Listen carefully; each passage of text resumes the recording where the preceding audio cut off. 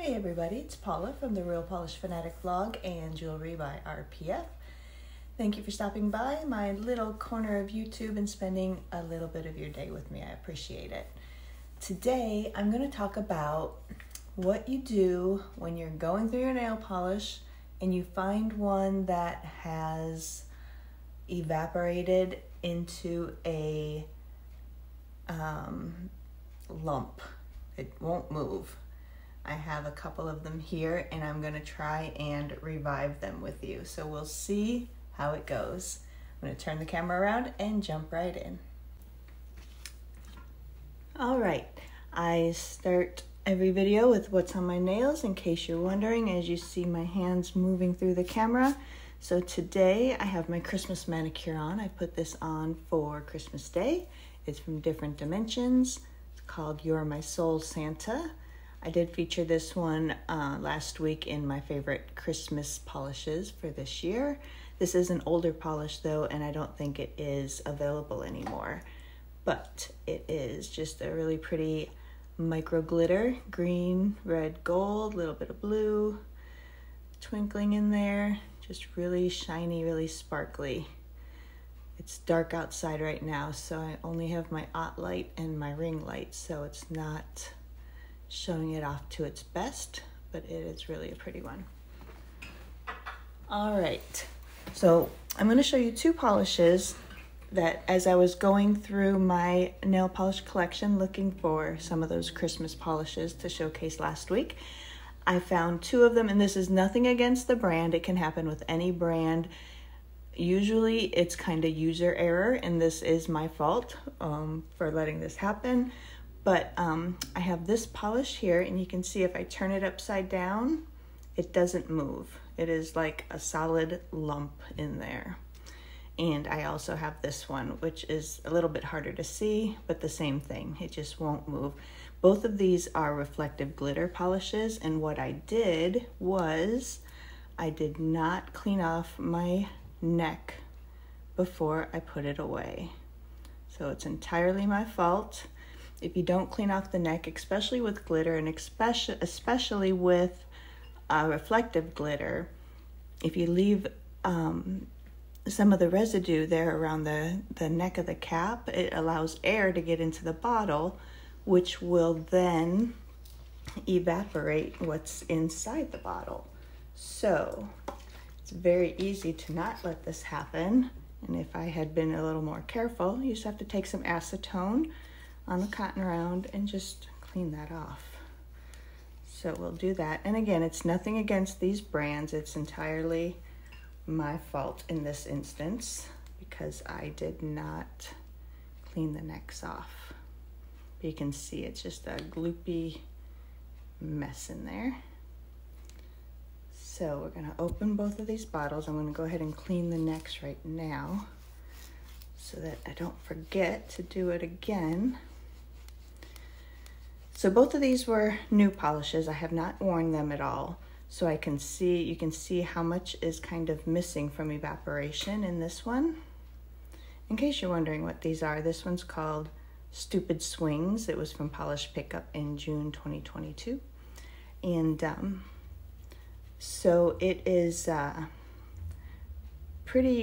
it has evaporated quite a bit. This one's not quite as bad. And if you're wondering what this one is, this is Colors de Carol Glowing Forest. And so what you need to do to revive these is refill as much as what has evaporated.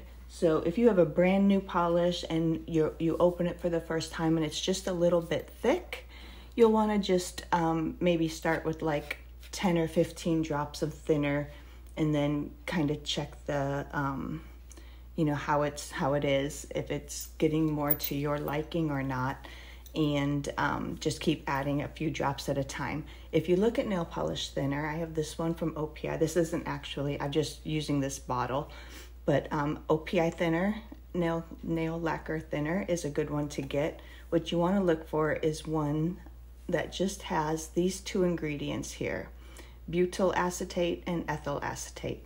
That's really all you need in a nail polish thinner, unless you're trying to thin an older polish that might have toluene in it. then you might want to find one that has toluene, and I think Seche Restore would have that if you have older, not 3-free nail polishes. But the OPI lacquer is a good one to get. What I'm doing is I actually have this one from KB Shimmer, and it also just has those same 2 ingredients. You want to make sure the ingredients don't list acetone, because that will just break down your polish over time and totally ruin it. And you also want to kind of stay away from ones that have heptane. I know the Beauty Secrets from Sally's has heptane in it, and that can mess up any glitter polishes. That can kind of corrode the glitters and just sort of ruin that polish over time. It won't be anything that will happen in a week or a month, but over years, if you use thinners with heptane or acetone, it will eventually probably ruin your polishes. But I bought this one from KB Shimmer, and when I bought it, it did not have a like a funnel cap like this one. If I unscrew this one's got like a little dropper cap. And when I bought this from KB Shimmer, it didn't come with one. I bought another bottle since then because this one was getting low, and it did come with a funnel cap. So I'm just reusing this OPI. I've just been filling this up with the KB Shimmer. But anyway, so what you want to do is you need to replace everything that has evaporated. So you can see this, since this was a new polish, I haven't used it yet, I have to put quite a bit of thinner in. So I'm just gonna fill this up. You don't wanna fill it so full that you can't get the brush back in, but you can see I'm not doing drops, I'm doing like streams. You just wanna put as much in there as what has evaporated, because what we're doing is just replacing what's evaporated, and hopefully we'll make this as good as new. So you don't want to put so much in that when you put the brush in, it poofs out. And I may have put a little too much in. Let's see. Nope, that's good. So we're just going to fill the bottle up with our thinner. So you can see I have it almost all the way full with thinner. I'm going to leave that sit for a second while we fill this one up. This one won't take quite as much. On the bottles of thinner, it always says, you know, add like 2 drops or something like that. 2 drops has never been enough. Even if it's a brand new polish and it's just a little thick for my liking, 2 drops is not really going to do anything. I pretty much start with like 15 and then go from there. So on the back here it says add 2 to 3 drops of thinner to achieve desired consistency. Shake well. Never ever have I had 2 or 3 drops help. You need like 10, 15 drops usually. But you can start, you know, start small, start with just a few, and you can always add more if you're just wanting to change the consistency of a polish that you have. If you're trying to bring something back from being one big globby mess, then you really just do need to fill up the bottle with what's evaporated. So I'm going to take this off the camera so I don't knock anything and just shake it. Let's see. I'm just going to shake it. Sometimes this will take a while, depending on how long it's been evaporating and how much of a clump of polish you have in the bottle. It could take a week of just continuous shaking every few hours. When you think about it, grab it and shake it. You can always grab a toothpick and just put it in the bottle and run it around and try to get it going that way. This actually worked quite well. It's already a good consistency. If you can see when I took that out, you can see it's already running smooth. And I did bring a wheel down here. We'll just swatch it on here just to show you the consistency. This one is just good as new. It was that easy. But like I said, sometimes if it has been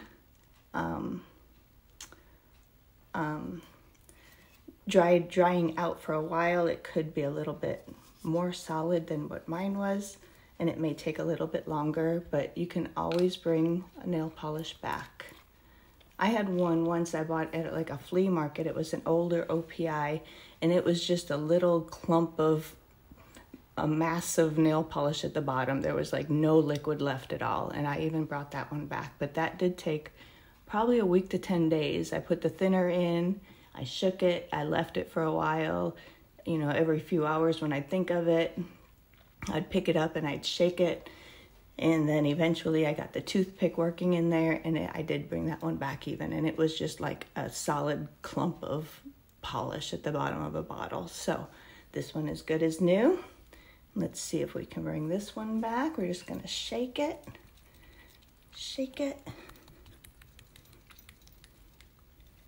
And it's looking pretty good. Shaking it some more. Let's see how it's doing.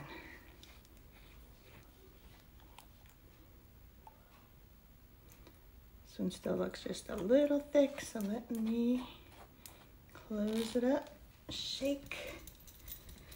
I don't know why brands aren't putting the little stainless steel balls in polish very often anymore. I kind of miss those. That would also help to get this going back. Let me see how this one is. So watch it here on the swatch wheel. And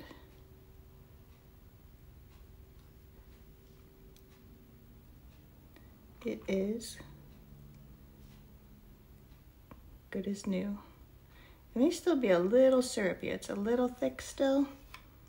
So let me see. I'm gonna add just a little bit more. I've got a little bit more room in the bottle. I'm gonna just add a few drops.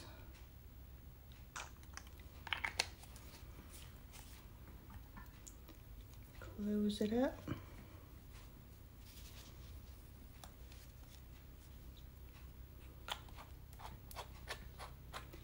And then shake it some more. You can kind of leave it upside down a little bit if it's taking a while. Let's see.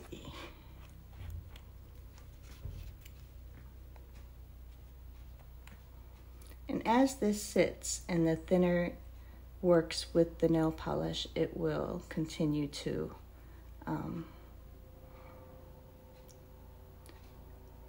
work and bring it up to a good consistency. That's pretty good. So there you go, from a clump of polish that would not move to a workable polish once again.